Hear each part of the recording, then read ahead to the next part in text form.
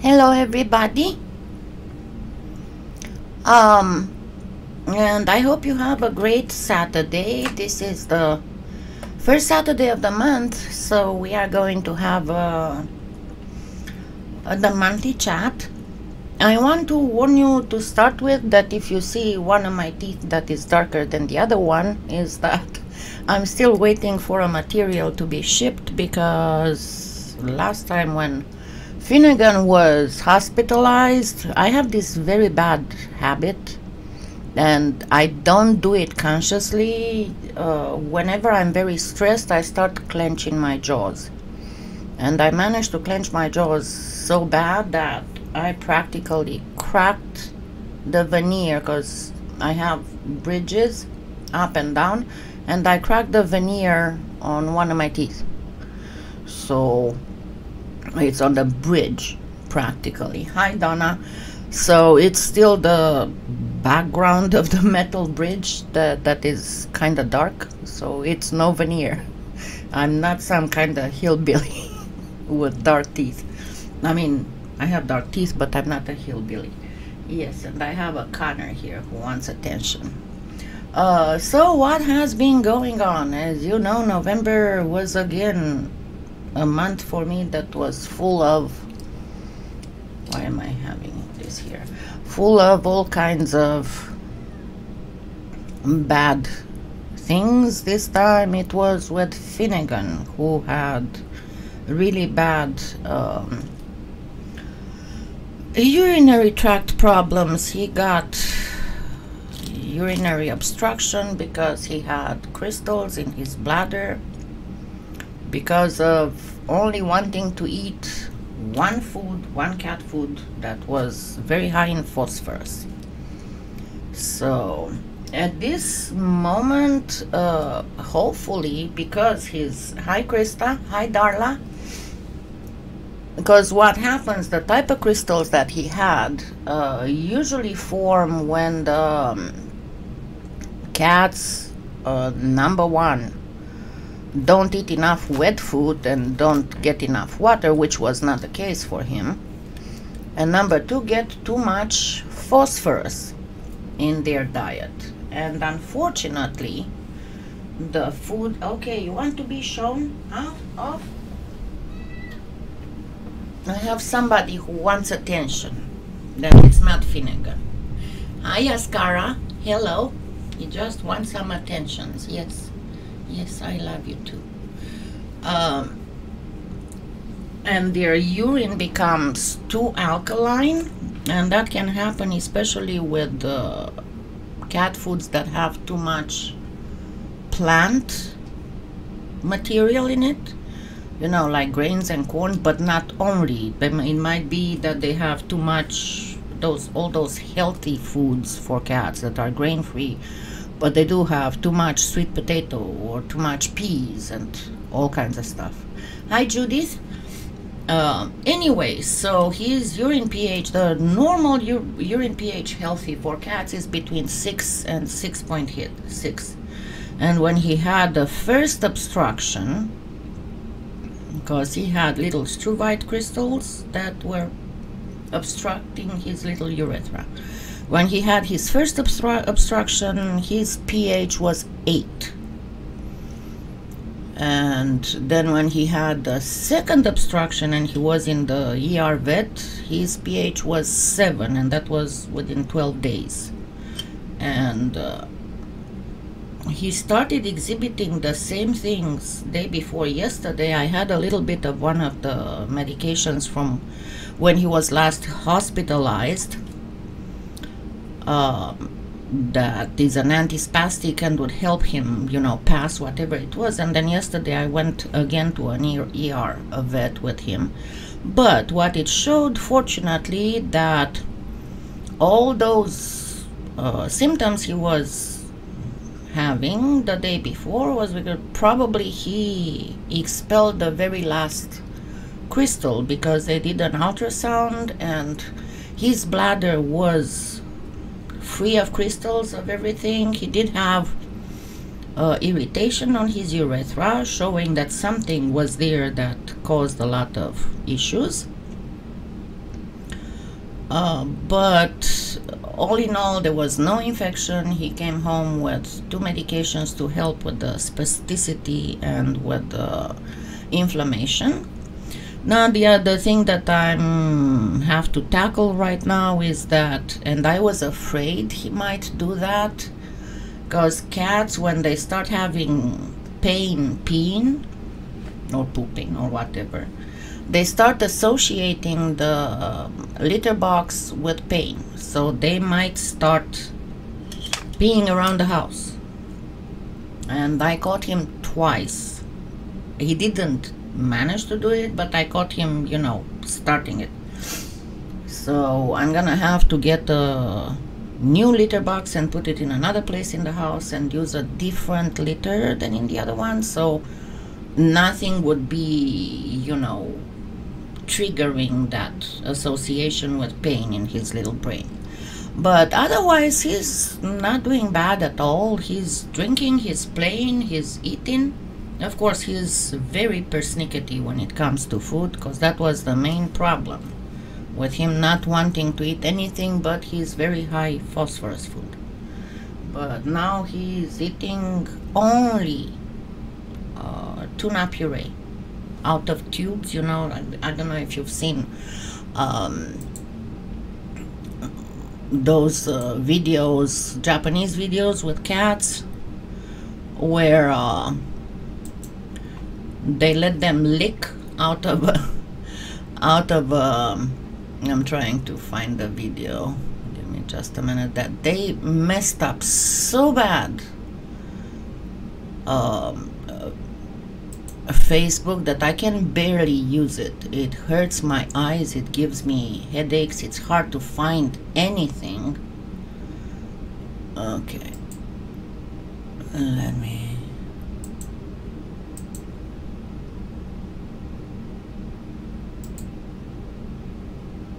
come on.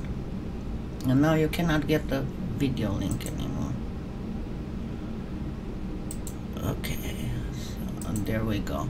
If you want him to see him eating that tuna puree, here's the link to the video I posted on Facebook. He's just absolutely adorable when he does that. He's something else.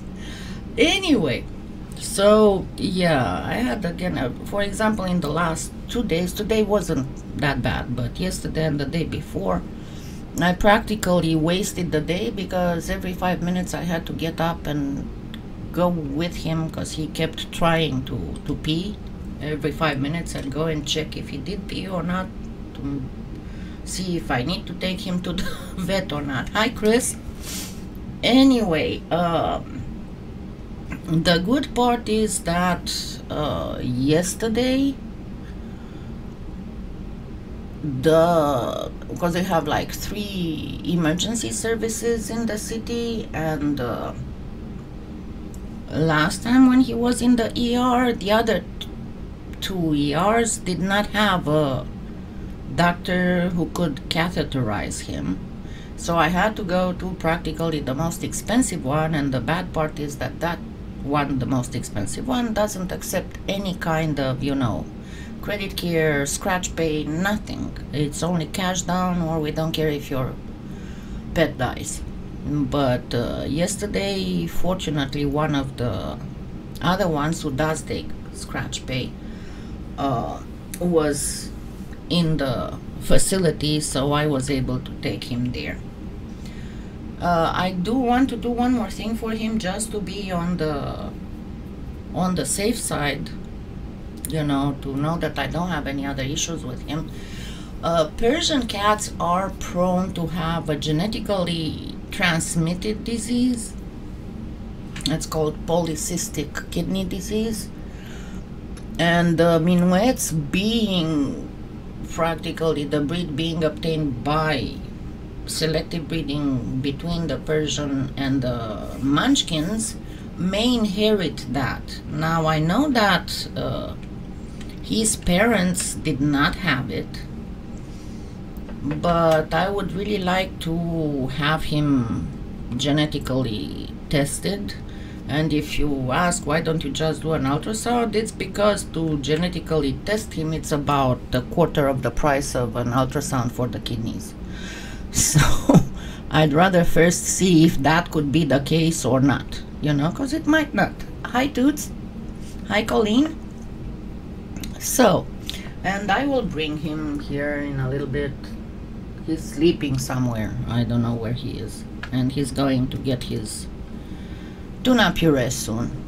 Anyway, let's get back to polymer clay. Have I been working on something? Yes, here and there I did manage to work on a little bit of stuff this week, but I didn't manage to finish anything, because I'm telling you, it's like I am cursed. Every time I'm starting to catch up on stuff, something happens. So anyway, let's get back on polymer clay and other things for Christmas.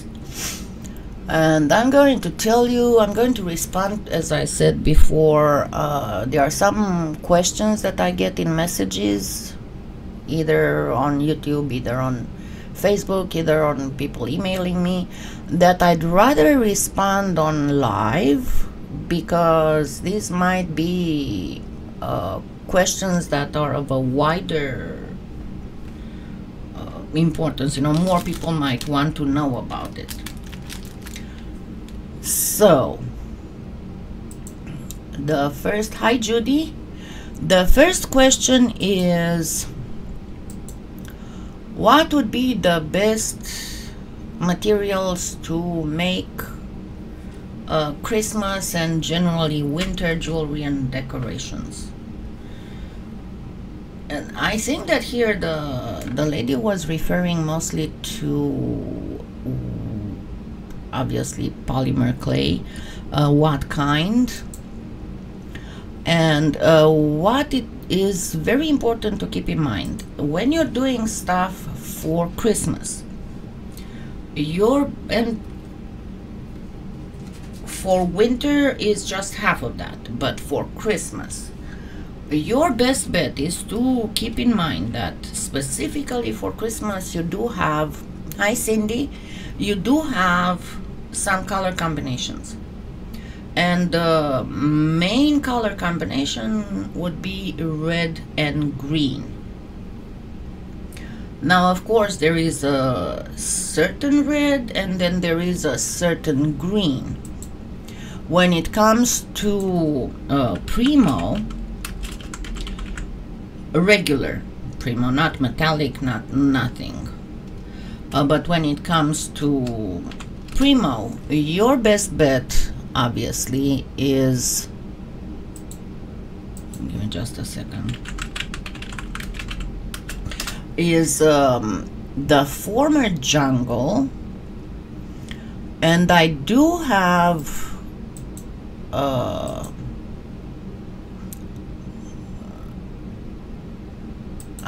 a recipe for that involves regular green, it involves black, and it involves ultramarine. I'll have to once again, I don't have it at hand.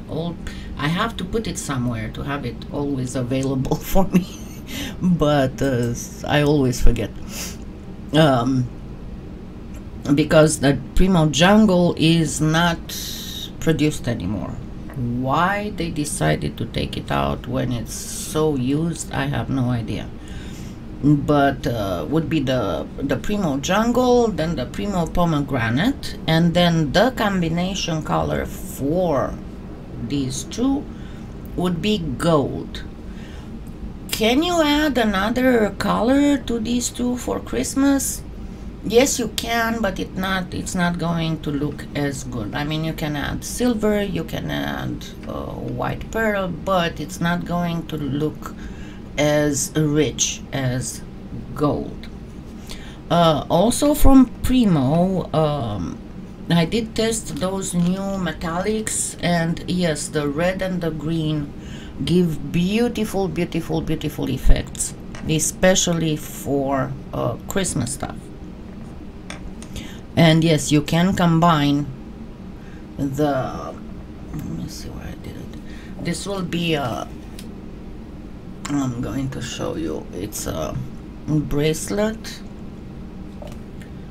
And that's going to be first put up for my sponsors, and then a week later it's going. I'm still working. Normally I shouldn't have more than about an hour and a half to work on the tutorial, but because of things happening, it didn't happen yet. But I can show you. Give me a minute.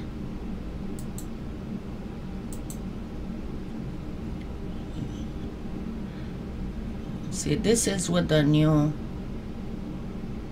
metallic red and green Premo, and then with the regular 18 karat gold.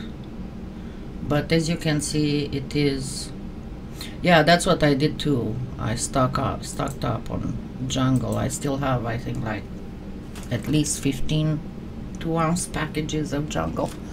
But yeah, I fully recommend it.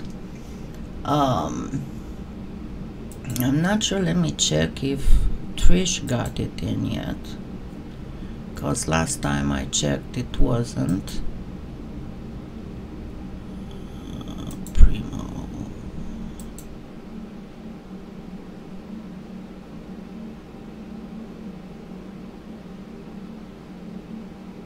I guess not yet. She didn't get them yet. I got mine from Scalpy.com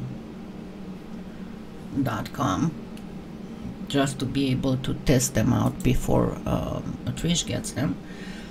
I didn't even look for them on Amazon because for some reason all the polymer clay sellers on Amazon, except for the Chinese crappy polymer clay, they super overpriced stuff. I mean, seriously, you shouldn't pay more than, I mean, $7 or $8 or $10 for a 2-ounce package of Premo. It's a little bit too much. So yes, I fully recommend them. The second winter combination would be pearl and blue. Now there is a blue in the new metallic colors. Let me show it again. So there is a blue that is way more blue than the former peacock. But you're going to ask, so what do I do if I do not have the new metallics? Well, if you do not have the new metallics, what you do, you have two choices. You can get white pearl, and then depending on how dark you want it to be, use anywhere from, remember that when you're cutting, cut all the clay, have all the clay of all the colors on the same thickness, and use the same cutter. It doesn't matter if it's round, it doesn't matter if it's squared, it doesn't matter of the shape of it, as long as you use the same cutter. And that helps you when you have to make small amounts of mixes, because you can use a tiny cutter or you can use a large cutter, depending. If you have to do just a small amount of a color, then you can use tiny cutters and you still keep the 1 part of this and 2 parts of this.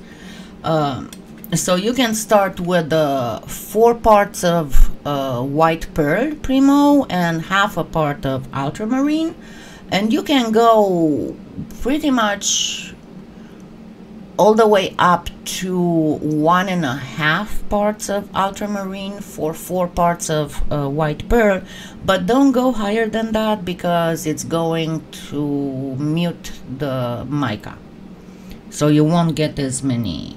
And your other variant, and you can add a little bit of translucent to keep more, because the ultramarine is opaque, so it's going to mute a little bit. So add equal quantities of translucent as you add ultramarine. So let's say if you go with a half a part of ultramarine for 4 parts of white pearl, add half a part of translucent as well. If you go for 1 part of ultramarine for 4 parts of white pearl, add 1 part of translucent as well. So the second way of making a good blue is if you have peacock, then you can simply use about 3 parts peacock, 1 part ultramarine, 1 part translucent. Again, every time you mix an opaque clay, opaque colored clay, regular clay, into a mica pearlescent metallic clay, always add the same amount of translucent, otherwise it will opacify and all your mica shift effects, all your everything is going to be way muted. And why does that happen? Because a metallic clay practically is nothing else but translucent clay with mica particles in it. Some of the translucents also have a little bit of pigment powder. And the third way to make any color of pearlescent metallic you want is to simply mix mica powder into translucent polymer clay. You have to be aware though that you're going to need a little bit of clay softener, because as you add the powder to the clay, it's going to be stiffening the clay a little bit, and you need more softener to make it properly workable. And don't add too much. Generally, the way that I measure is by a loaded X-Acto knife blade, and that loaded means that I grab as much as I can from it, and it's going to be loaded, you know, it's going to have a how much I can get. And that would be for about 3, you know, the square cutter, the simplest cutter from Premo Sculpey, the one that's 1.5 inches in side, 3 translucent on the thickest setting for 1 loaded X-Acto blade of mica powder. If you add less, it's going to be less showy, but your depth effects will be more significantly more noticeable. But if you put too much mica powder, you're going to start losing, because you don't have as much free space between the mica particles so that it would show all the depth and everything. They're going to be just too packed in there. All right, so let me see. Another thing that you can use for Christmas, and so keep in mind the colors, okay? If you go for Fimo Professional, Fimo Professional is the best as pure colors, and here you have the pure red, and that is the best, the professional primary color red.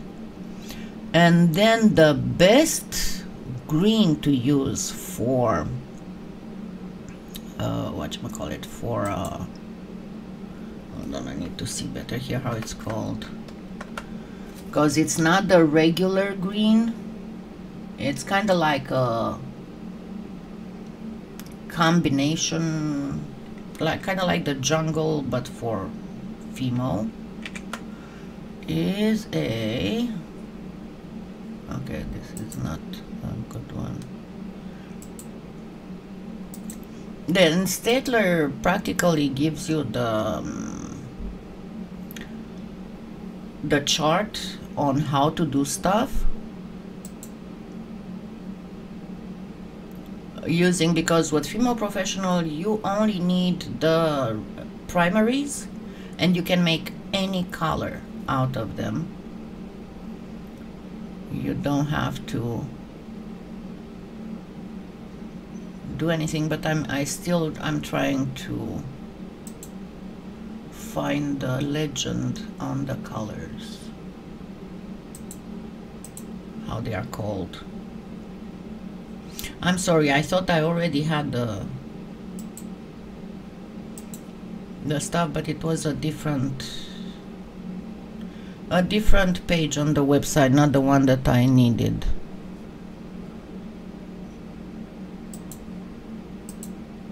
And this one doesn't want to load. Okay, so that would be the one that's called 1K, and it still doesn't show me. Just I'm trying to find all the colors.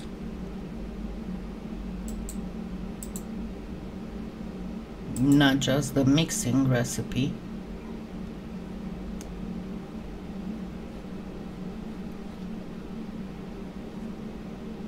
Oh God.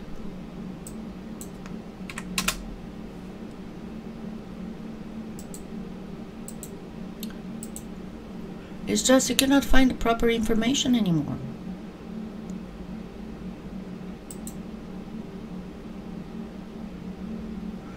Okay, it's called leaf green. All right, that's the one that you want for Christmas, and it looks like this. This is the one that you want, that works the best. You can, if you want, use the true green, but if you want to not have to work on mixes, go ahead and use this one. Okay, when it comes to Cernit, what colors you want?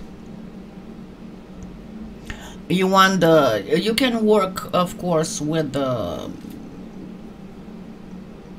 opaline if you want, but just go with the regular colors. And let's show again the display. I normally get my Cernit from clayfactory.net, that is owned by the artist Marie Segal, and it's an absolutely wonderful. She's right now out of stock on a lot of stuff, but I know she's getting new stuff. I ordered the new Cernit metallics. So you want the red, but you want the carmine too, and just mix the red with the carmine in equal parts, or you can get the Bordeaux. She doesn't have the Bordeaux, so your chances are with the carmine and the red. And then, and they do have a Christmas red in the Cernit line, but in my experience, the Christmas red is too boom, and it's too red. It doesn't have that poinsettia kind of Santa thingy. Okay, and you want the emerald green. You can use a little bit of the olive green to mix with the emerald green, but the emerald green is the closest that you can get in the Cernit line. So,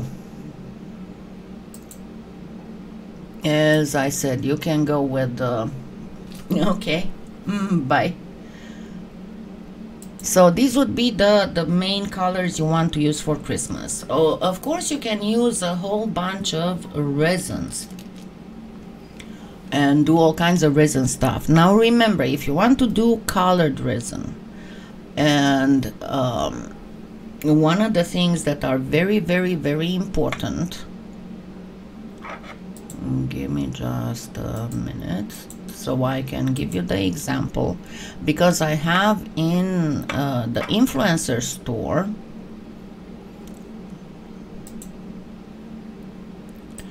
if you've never been to my influencer store, and I'm going to put the link in the live stream here.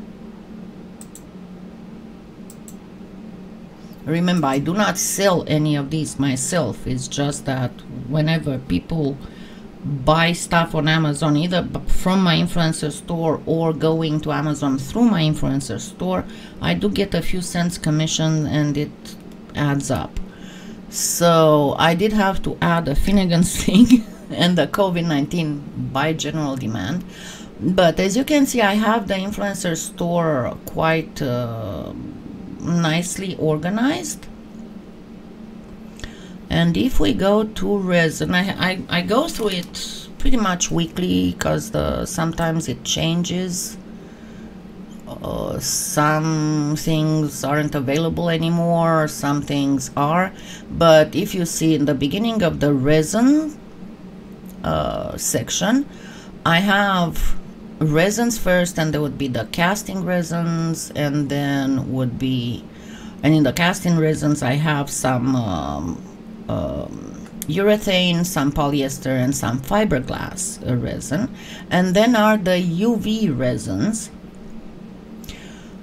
and this is some resin that's already colored. But the main thing that you need to remember, if it is a UV resin, here are all kinds of resin pigments, colors to color your resin. If you're using UV resin, you need your pigment to be transparent. As you can see on these ones, they are transparent resin dye.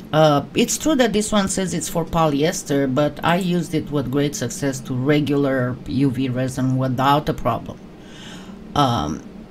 Because when the pigment, like when you see these Chinese things, one thing that tells you, because they might say that they are for UV resin, see these ones are honest, they say AB resin, right? But some of them are not always honest. Let's see, what do these guys say? These ones don't say anything, just epoxy. But a lot of the Chinese sellers, they would say, see, this one says UV resin. So this is not true. These are not UV resin colors, because the UV resin colors are always in dark bottles. And it's very simple. Why are they always in dark bottles? Because it's actually a transparent pigment mixed in some UV resin. So if it's not in a dark bottle, it's going to cure, even if slowly from the light going through the bottle, but it's going to cure. And that's the main reason why you want a translucent resin, because if it is not transparent,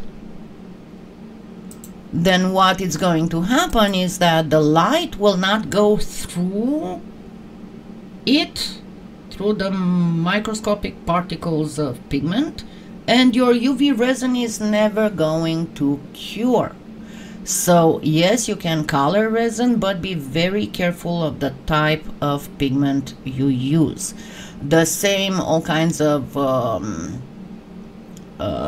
inclusions that you might use. I had no problem using, and I've made several videos with that, using interference mica powders because they are transparent. Using ice crystal flags, and you see I have here all kinds of other instruments to use with resins. I normally use the syringes, disposable syringes, and if I need more, I guess I need to get some new ones. If I need more precision, then I use these little blunt tipped needles, and then all kinds of molds and things. But when we get to the inclusions, because I have a whole bunch of all kinds of inclusions you can put in resin, very careful what you're choosing. Because, for example, inclusions like these itty bitty actual seashells, you'll have to turn that UV piece on all sides to make sure that it's all the way cured. Otherwise, you're going to find out that you have little uncured soft spots. These little jellyfish, they are transparent. I tested them, they allow curing. So whenever you put stuff in it, you have to make sure that it is proper. Any of the metal powders, do not mix them in UV. Mix them only in cast resin. The dichroic films, Angelina films, and even these marblers, they will allow, depending on the color, anything that you see a light color mica, it's going to allow the light go through the UV resin. But anything that is a little bit darker, I mean, there are colors and colors, so unless you are already very familiar with this kind of stuff, do not get the marblers, but the other stuff will work just fine. When it comes to these inclusions, yes, do the bottom, cure the bottom of your piece, place the inclusion, put some more resin on top of it, and then once you cure it, turn it again upside down and cure it, because otherwise, again, you're going to be left with quite a bit of uncured resin. You can use them in casting resin without any kind of problem. And if we are talking about winter, once again, you can use all these transparent pigments that I'm showing here to color, or you can just use the regular casting resin. I know you have to wait for a longer time.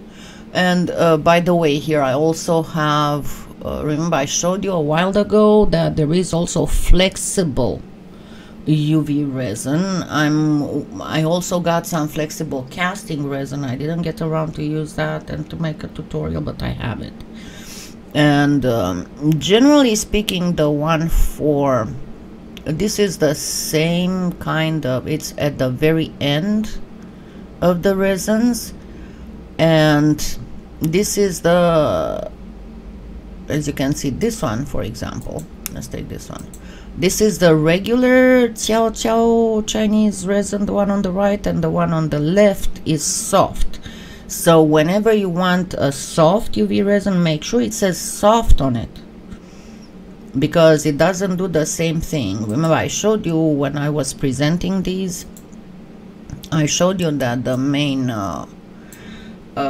issue was on certain deeper resin molds, like the tropical fish that I showed you, that if you want to get all the details on the tails and all the stuff, if you try to use regular hard UV resin, you cannot take it out without breaking all those fine details. So you kind of need soft resin for that. Excuse me. Okay, the next thing, I had a lot of things about resin, sorry, a lot of questions about resin. The other issue that I was asked, it's a completely different brand, dudes. There are several major polymer clay brands, and they are, let me try and find this.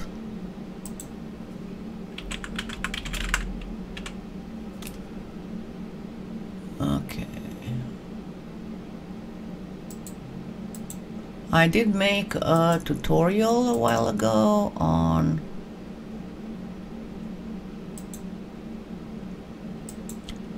the various types of polymer clay. Let me get you the link so you can see how to choose polymer clay depending on what you want to do.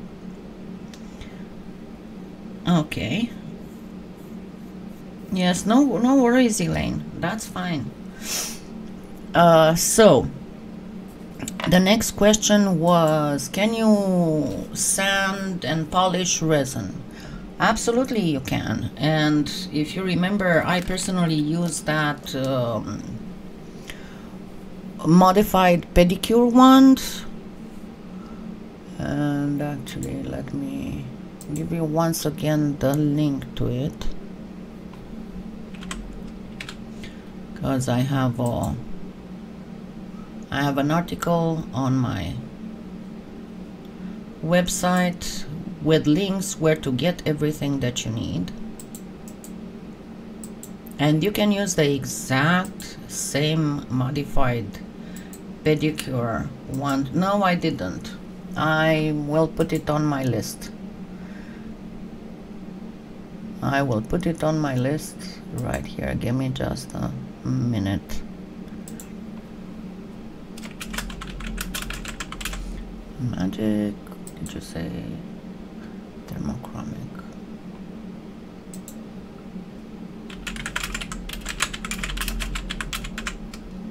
I mean, I did use thermal paint that was changing color by temperature before, but not this specific one, so I'll have to do so. You can use the exact same modified pedicure wand if your hands don't allow you to do a lot of sanding. The thing is that what you have to keep in mind is that if you're polishing, sanding and polishing resin, you'll have to go to a very, very, very high grit. Some of the little discs that I give links to, and they are in my Amazon influencer store. Let me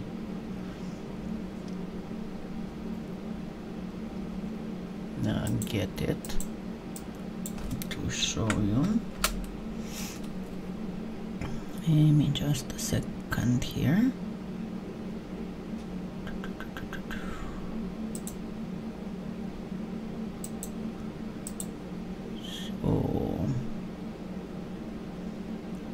Sanding supplies. You see, I put several of these pedicure ones because the prices vary, and sometimes some of them are cheaper, some of them are more expensive, right? So you can see, you can choose, see which of them is the cheapest and get that one.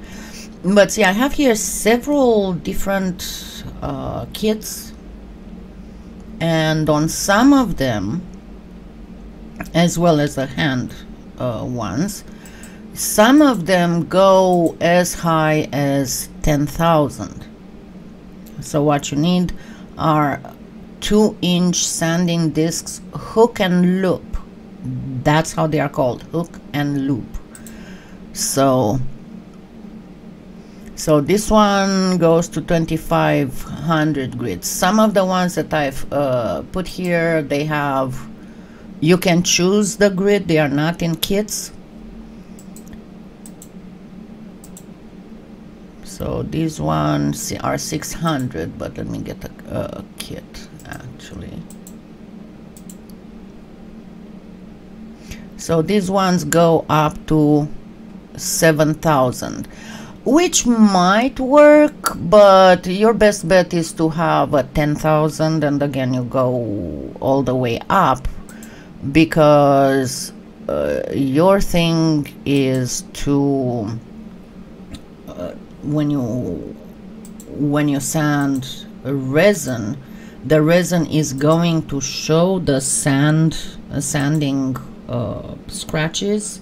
You have to go to a super high grit for those scratches not to look, not to show.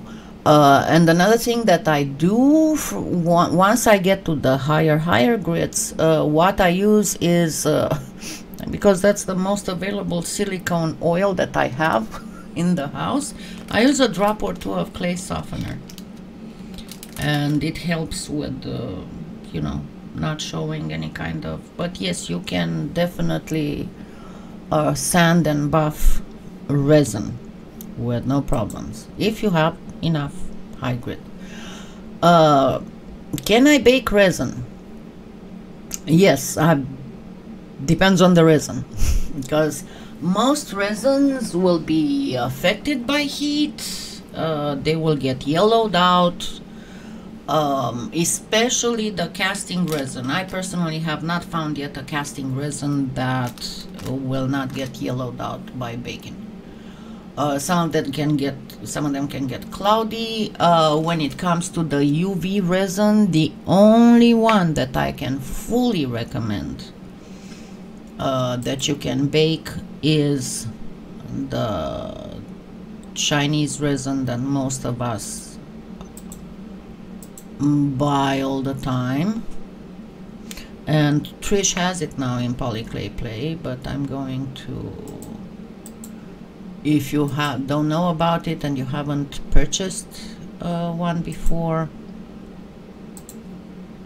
this is it. This one I know for a fact that you can bake it without a problem, and it will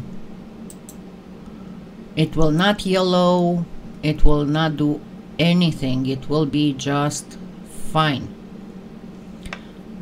if you bake it.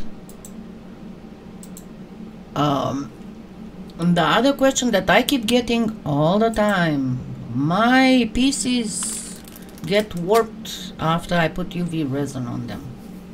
And you have two things here that you can do. Number one, what you have to think that the UV resin and most of the resin that we use to put on top of our pendants and stuff to bring more 3D dimensionality to our pieces is self-doming, and that means that it kind of pulls on its edges to dome, and the strongest of them that does that is the Ultra Dome.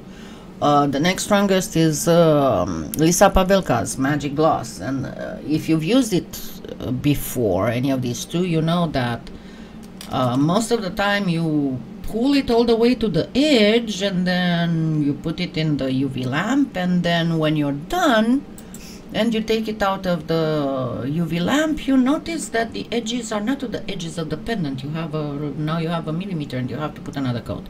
That is why the Ciao Ciao is not that bad, but it will still warp your pendant if your pendant is not thick enough.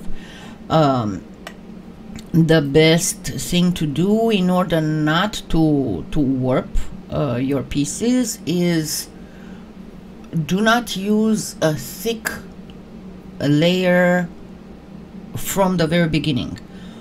Place like two thinner layers, because each of them is going to pull a little bit, but not enough. So if the layer is thin enough, then you won't have problems with the resin pulling too hard on the edges.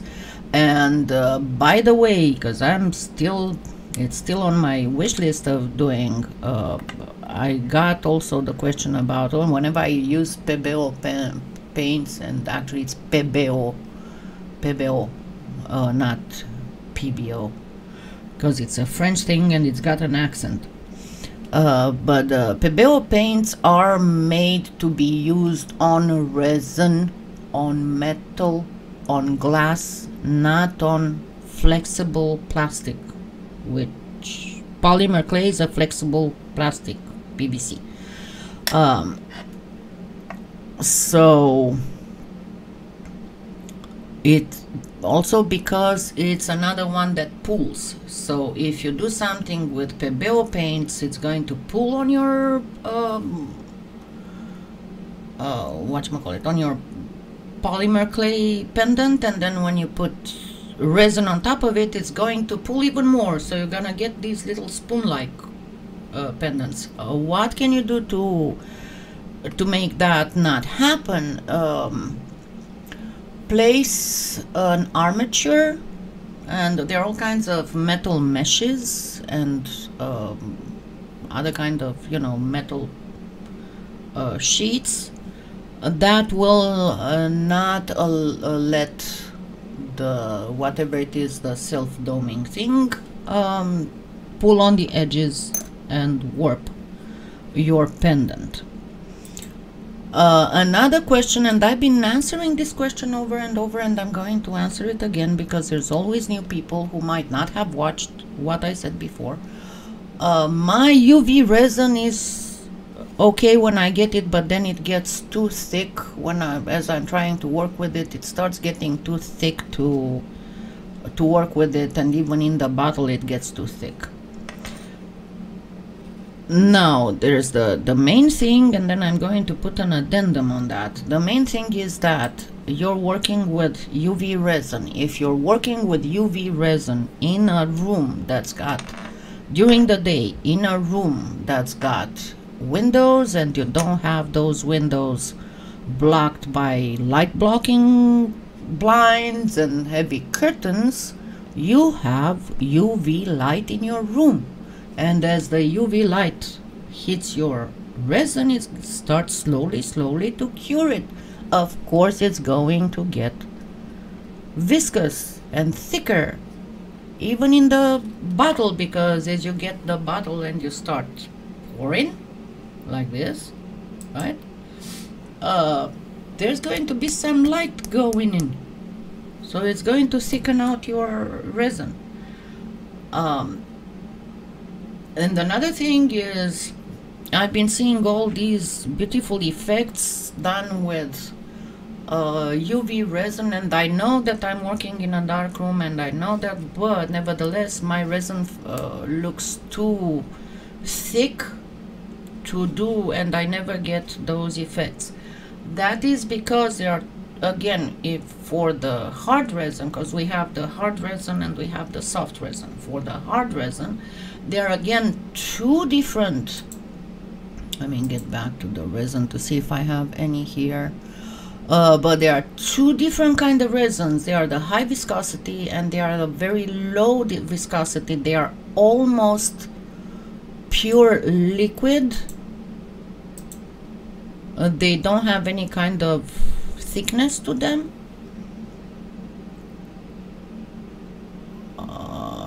And it will say, I don't think I have any here, but it will say on the bottle. It will say on the bottle, if it doesn't say anything, then you can bet it's a regular viscosity. And then you want to look for a low viscosity resin if you want to do those specific effects. And know that I know of, I don't know any kind of thinner for resin. Sorry. You know, I just know that you need to get a low viscosity resin. Okay.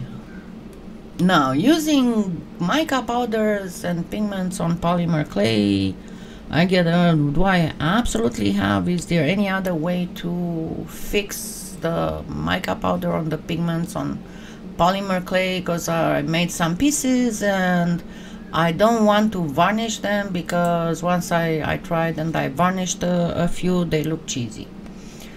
Well, it depends on, number one, it depends on what type of mica powder and what type of pigment you're using.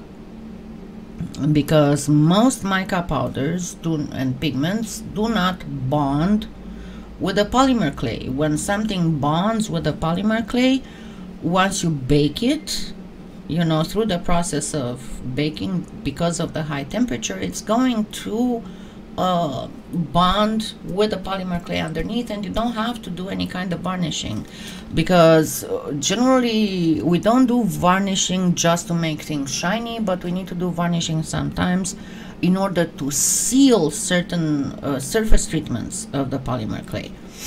So you want, if you want to skip the varnishing, or you want to not have a very shiny varnishing, you can either from the very start use mica powders and pigment powders that bond, and pigments, not necessarily powder, that bond with the polymer clay once you bake it. For example, when it comes to mica powders, there are a few that bond with the polymer clay, like Perfect Pearls or the metallic pearlescent pan pastels, and some that do not, like the Perlex or the Decorum mica powders, those do not, and you have to seal them.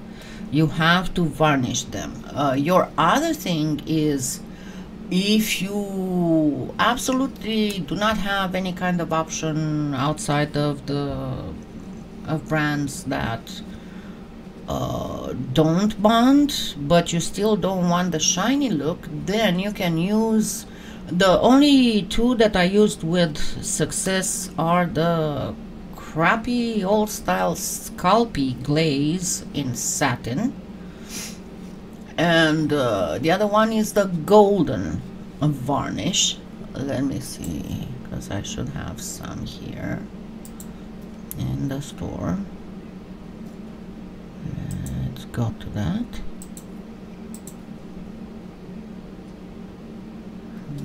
Varnishes.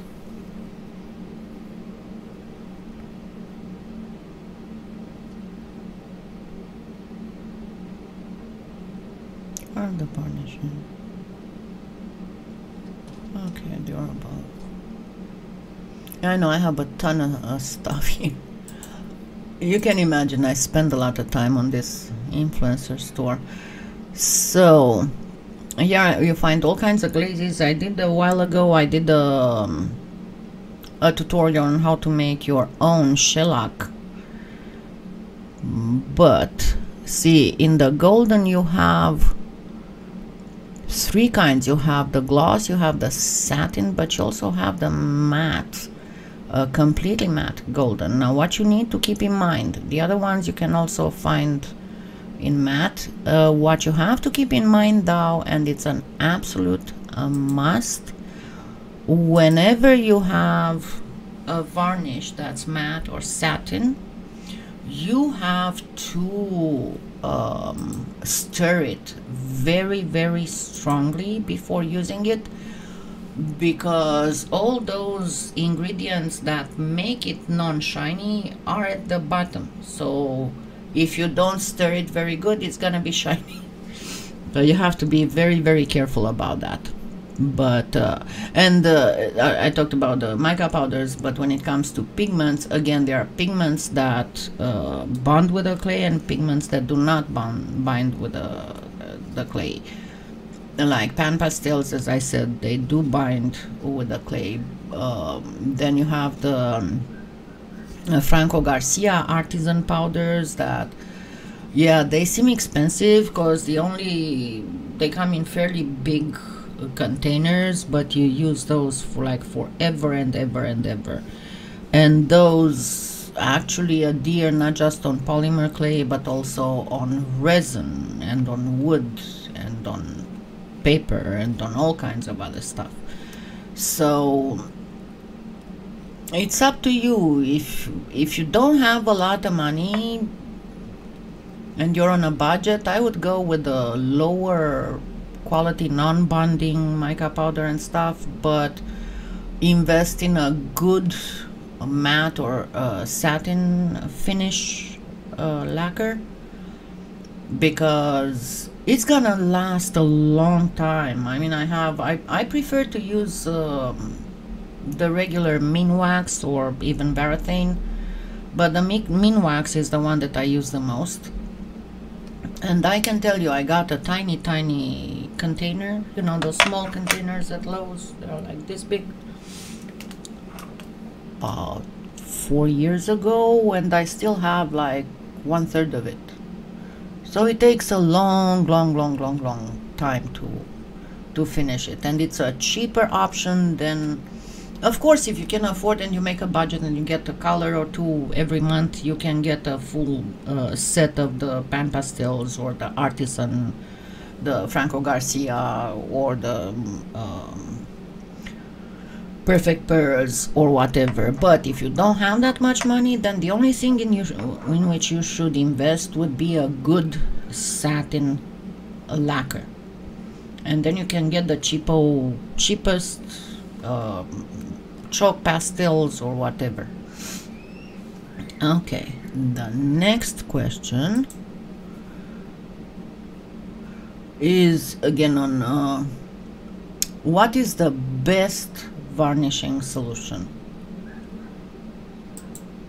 Well,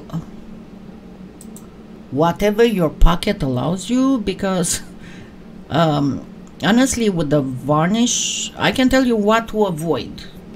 Generally avoid the shiny, glossy, scalpy glaze. But everything else, don't go crazy buying all kinds of expensive varnishes. Where you have to go crazy on is buying a good paintbrush. Paintbrushes don't come cheap. And once again, let me show you in the same place in the varnish thing. Do not get a flat. So here's a painter with, like, gosh, 50 years of experience painting. When you want to put a glaze on something, what you need is what's called a mop brush. You look for a mop brush that's done. Your best bet is to have squirrel hair. If not, it can have mink. There are a few with badger, but these are the cheapest that I found for good quality. And why is that? Because when you are applying the varnish, what you want to avoid is streaks, and you want to avoid also air bubbles.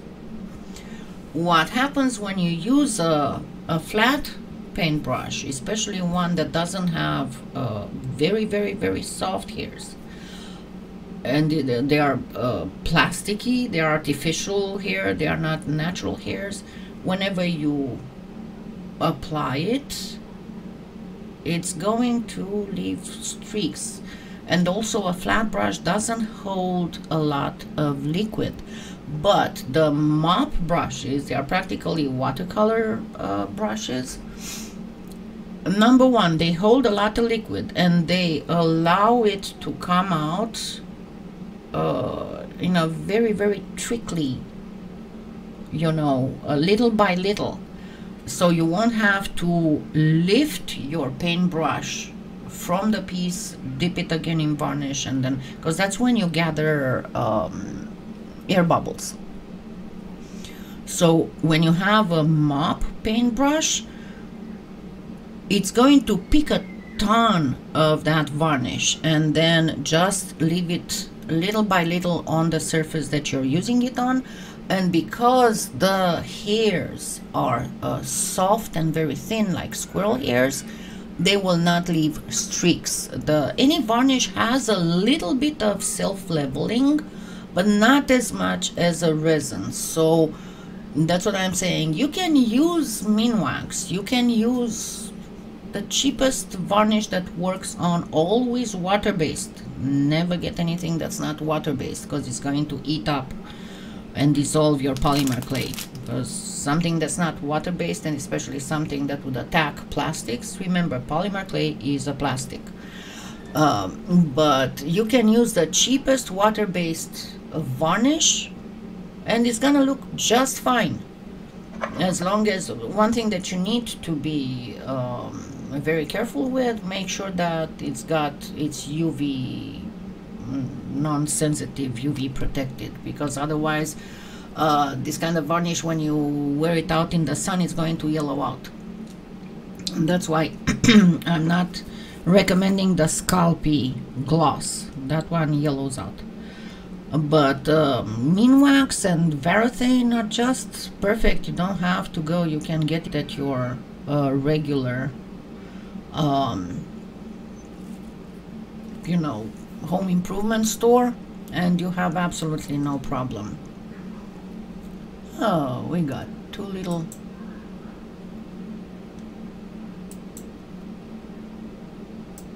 trolls.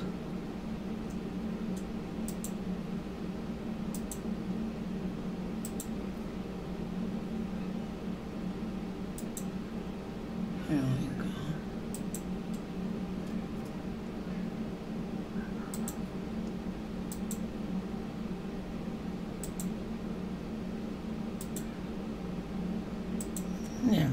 No more trolls.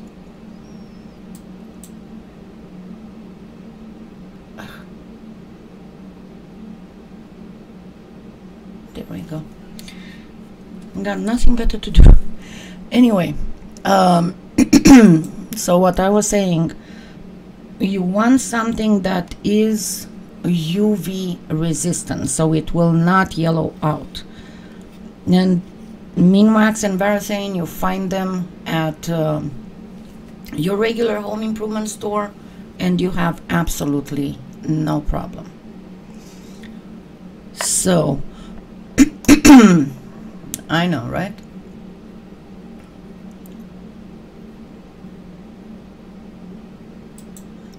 Kind of like you, huh? Nosy bonk. Okay. So it's past an hour that I've been up, and I'm going to go see if I can start working on some stuff. And I shall see you all tomorrow during the regular live.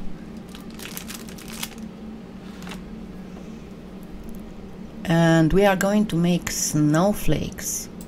And remember, you know very well that I hate going on and on about money, but if you can afford, because it was very, very hard for me with Finnegan's emergency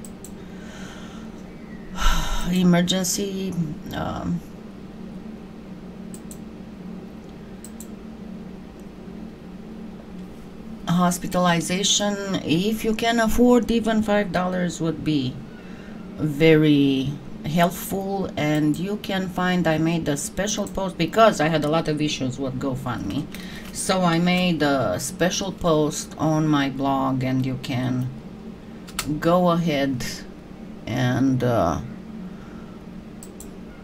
help me there, because yeah, on the spot the next day I was able to get from one of those payday thingies loans, but otherwise I'm gonna have to pay a lot of interest for it. So if you can help me before the holidays with Finnegan's expenses, I will be eternally grateful. Thank you so much, Deb. Thank you, all of you, and I shall see you tomorrow. We'll make snowflakes. Have a wonderful weekend. Bye.